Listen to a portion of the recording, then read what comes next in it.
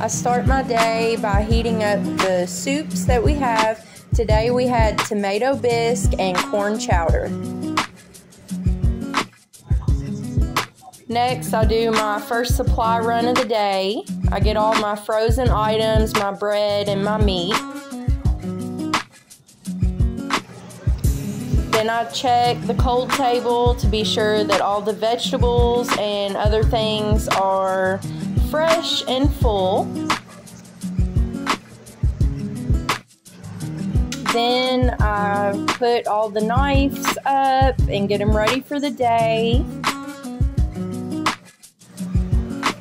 Then I put ladles and utensils on the hotline so that everything's ready whenever orders start coming in.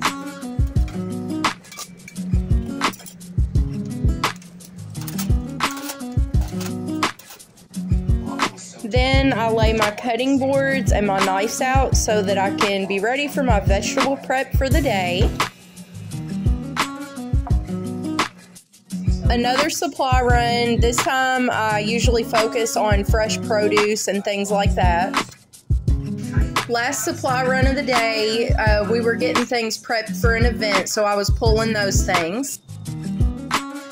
Thanks for coming to work with me, guys.